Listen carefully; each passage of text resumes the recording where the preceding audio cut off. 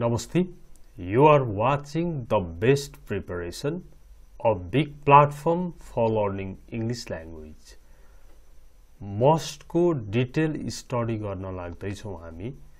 Must हामीले जम्मी अब्लिगेशन को रूपमा मात्रै हेरेको भएर अंग्रेजी बोल्दा विभिन्न ठाउँमा अड्किरहनु पर्छ, रोकिरहनु पर्छ.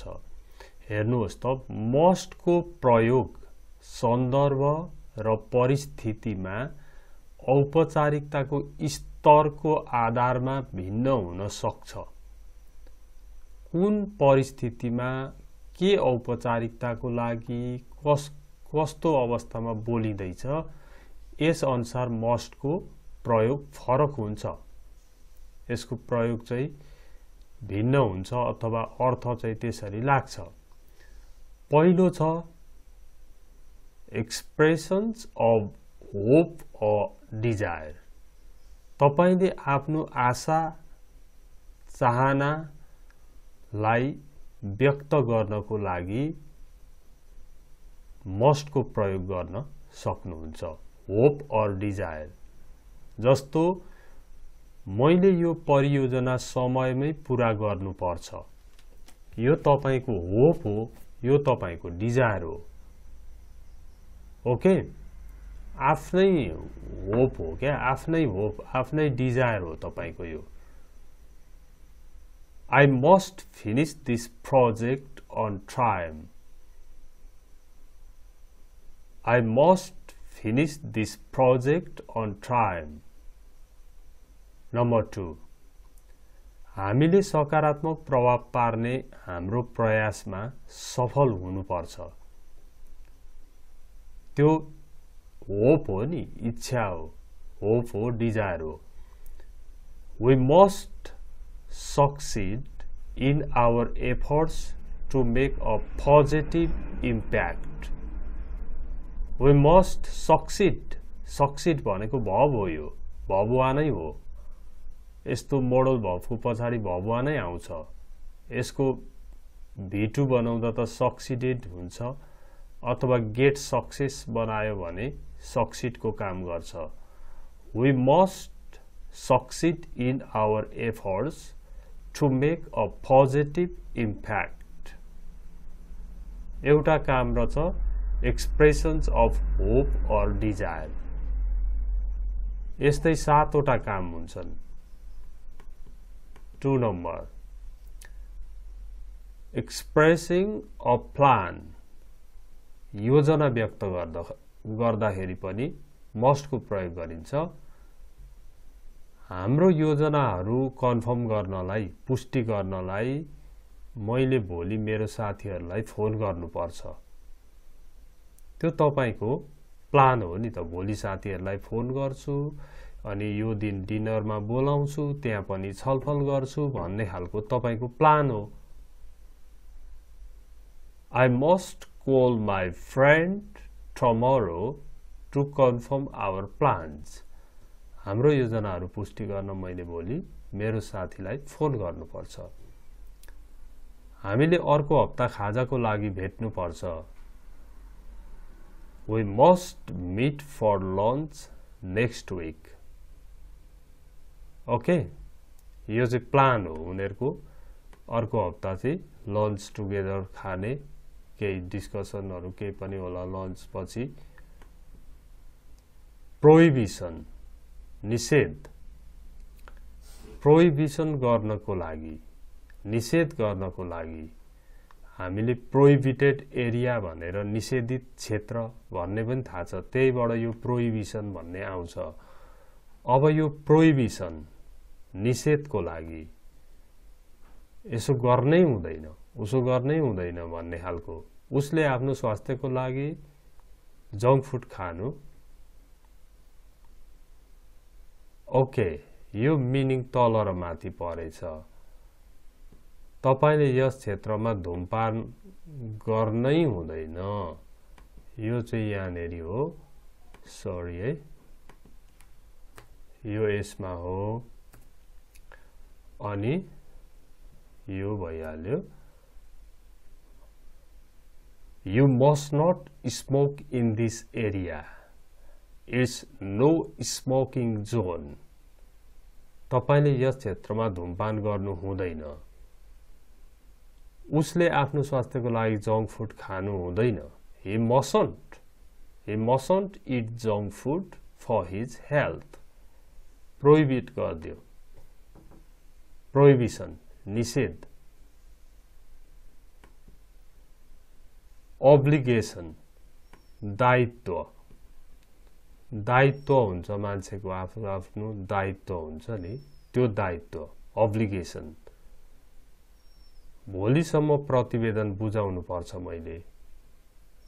मैले भोलिसम्म प्रतिवेदन बुझाउनु पर्छ त्यो मेरो obligation हो दायित्व हो I must submit the report by tomorrow भोलिसम्ममा मैले रिपोर्ट बुझाउनु पर्छ त्यो obligation छ मेरो उनीहरूले संस्थाको नियम पालना गर्नुपर्छ they must follow the rules of the institution दायित्व हो नि त they must follow the rules of the institution तिनीहरूले संस्थाको नियम पालना गर्नुपर्छ obligation next prohibition यो prohibition यहाँ पनि दिएको रहेछ you must not smoke in this area र he mustn't eat junk food for his health okay ठीक छ strong recommendation कुनै कुरा तपाईले रिकमेन्ड गर्नुहुन्छ तर रिकमेन्ड पनि एउटा अलि फ्लेक्सिबल हुन्छ अर्को चाहिँ स्ट्रङ खालको हुन्छ यो स्ट्रङ रिकमेन्डेसन गर्नु पर्यो भने मस्ट कै प्रयोग गर्नुपर्छ जस्तै तपाईले त्यो नयाँ रेस्टुरेन्टमा भ्रमण गर्नुपर्छ जानै पर्छ खाना चाहिँ अचम्मकै छ त्यहाँ एकदम अचम्मको अमेजिङ खाना छ You must visit that new restaurant. The food is amazing. The food is wonderful. Wonderful छ खाना amazing छ तपाई त त्यहाँ जानु पर्छ यो strong जानु है एकपल्ट जानु पनि भन्नुहुन्छ तपाईले फेरि strong recommendation गरेको मलाई लाग्छ कि तपाईले यो पुस्तक पढ्नै पर्छ यो यस्तो इन्साइटफुल छ एकदम अन्तर्दृष्टि दिने भित्रैदेखि प्रेरित गर्ने खालको इन्साइट गर्ने खालको छ भनेको छ I think you must read this book it's really insightful okay strong recommendation तपाईले यो रिकमेन्डेसन अथवा आफ्नो ओपिनियन पनि यसरी नै भनिन्छ तपाईले एउटा फिल्म हेरेर आउनुभयो भने The film is great I think you must go and see it गएर हेर्नै पर्छ त्यो फिल्म त सारै ग्रेट छ You must strong खालको दिनुभयो के You should go and see it भन्नुभयो भने फ्लेक्सिबल रिकमेन्डेसन गर्नुभयो गएर हेरे हुन्छ है भन्नुभयो तर You must go and see it गएर हेर्नै पर्छ है भनेर स्ट्रङ रिकमेन्डेसन दिन पनि मस्ट को प्रयोग गरिँदो रहेछ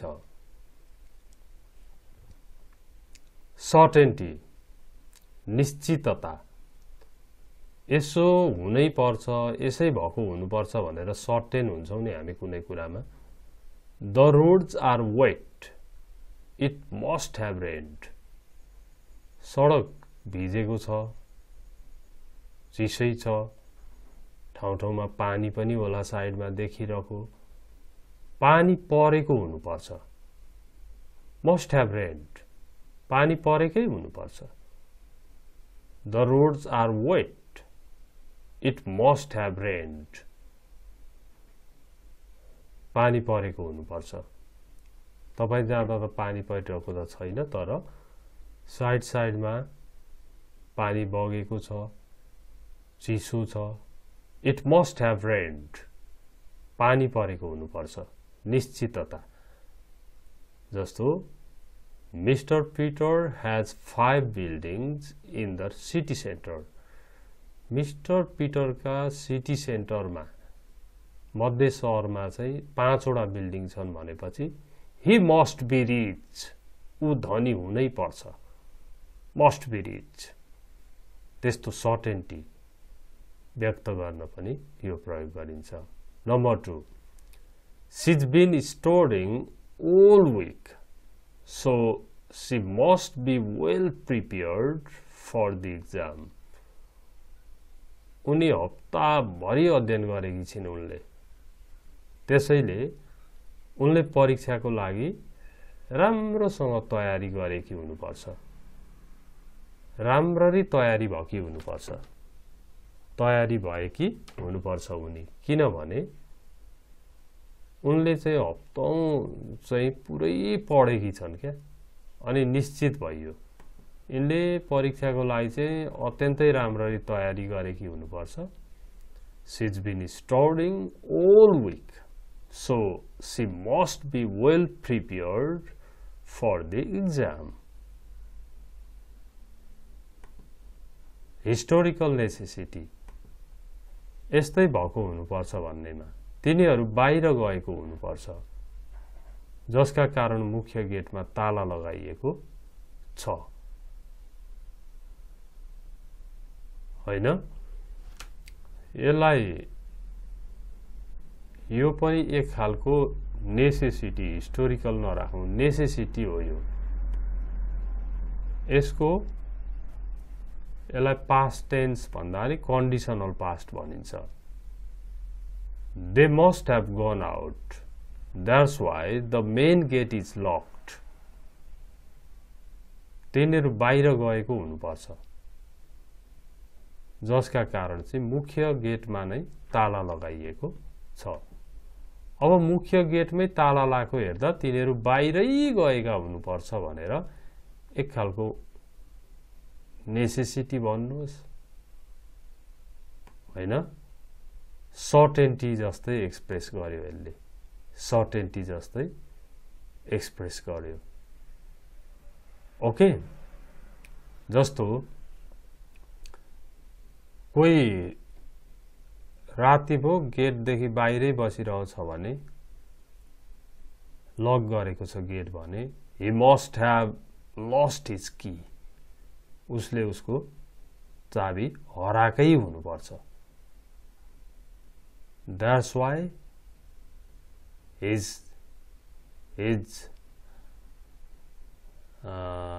locked out. उ चाहिँ लक्ड आउट भयो बाहिरै पर्यो. यसरी मस्ट को प्रयोग पढ्यौं हामीले. अब मस्ट को प्रयोग सर्टमा हेर्नु त अब्लिगेसन दायित्व बताउन निश्चितता सर्टेन्टी प्रोहिबिसन निषेध स्ट्रङ रिकमेन्डेसन कडा सिफारिस एक्सप्रेसिङ अ प्लान योजना व्यक्त गर्न हिस्टोरिकल नेसेसिटी ऐतिहासिक विगतको कुनै आवश्यकता expression of hope or desire कुनै होप डिजायर एक्सप्रेस गर्न पनि प्रयोग गरिन्छ. होप अर डिजायरमा देखिहाल्नुभयो कसैले होप राख्छ नि मैले त यति त गर्नै पर्छ मैले पास गर्नुपर्छ यसपालि भन्न थाल्यो भने होप गर्यो यसले डिजायर गर्यो भन्ने बुझिन्छ नि. प्लान चाहिँ यस्तो खालको हुन्छ यसो गर्नुपर्छ मैले यसो गर्नुपर्छ भन्छ. प्रोहिबिसन भनेको चाहिँ निषेधै हो यसो गर्नै हुँदैन भनेर निषेध गरेको. अनि अब्लिगेसन छ यहाँ अब्लिगेसन भनेको चाहिँ दायित्व है यस्तो गर्नुपर्छ दायित्वमा पर्छ. प्रोहिबिसन भनेको निषेध पढिहाल्यो. स्ट्रङ रिकमेन्डेसन चाहिँ यसो गर्नै पर्छ है तपाईले यो चाहिँ गर्नुपर्छ नि भनेर स्ट्रङ तरिकाले बताउने स्ट्रङ रिकमेन्डेसन भयो भने सर्टेन्टी चाहिँ यसै भएको हुनुपर्छ भन्ने खालको चाहिँ सर्टेन्टी हो. मैले यो मेहनतका साथ बनाएँ है हजुरलाई कस्तो लाग्यो प्रतिक्रिया पनि दिनु होला नयाँ साथीहरूले सब्स्क्राइब गर्ने काम त छँदैछ नोटिफिकेसन बेल अन गर्नुहोस् लाइक कमेन्ट गर्नुहोस् फिजिकल क्लास अथवा चाहिँ अनलाइन क्लास लिन्छु डिटेलमा अंग्रेजी सिक्छु भन्ने लाग्यो भने यो नम्बरहरुमा कल गर्न पनि सक्नुहुन्छ I hope you found the video interesting and helpful for you. Thanks for watching it. See you next time.